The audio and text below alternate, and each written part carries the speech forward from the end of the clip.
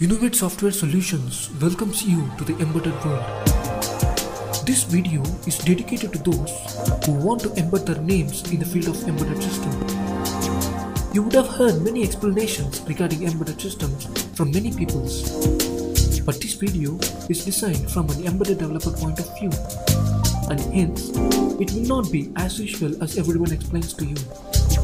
Okay, what are the benefits if you watch it?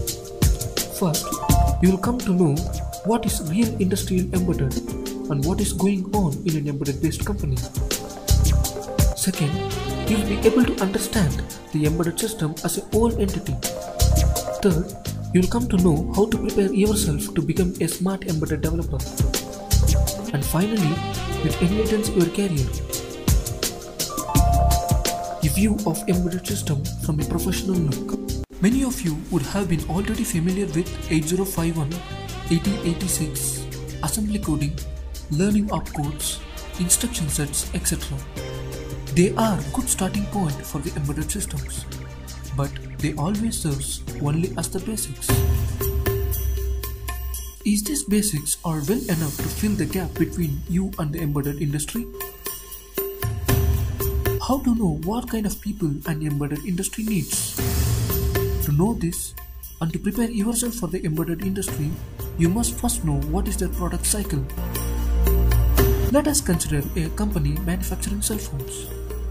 This obviously would be the product cycle for it.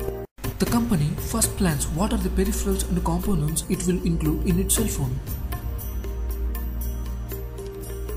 A good and bright color TFT display, a powerful ARM-based processor for doing the work,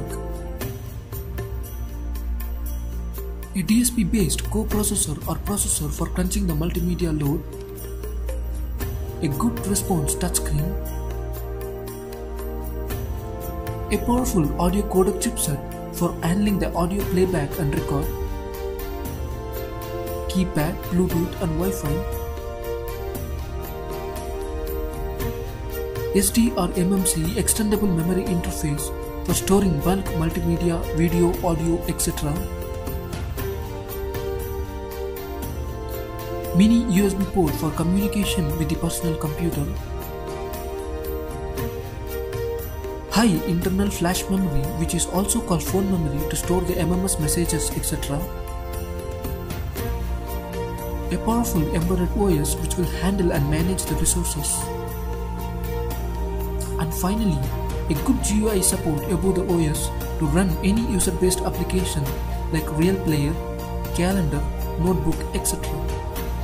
Like this, the list goes on, keeping in mind that the final product should be a great success in the market. Okay, now they have fixed the peripherals.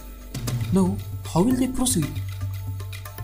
Do you think they are going to start all of their work from scratch? Do you think they will write each and every part of the driver code from scratch? Then it will take years for them to launch their product, because they have to do a lot of things. For example, they have to develop a new fresh board, they have to write a bootloader for it, they have to port the entire embedded OS to it, they have to write drivers for all of their peripherals, they have to port full GUI runtime support above it. Do you think all of the above things are going to complete in a very small time? It will be like a great research and development project for them. Then how do they manage? Here is the trick that they follow.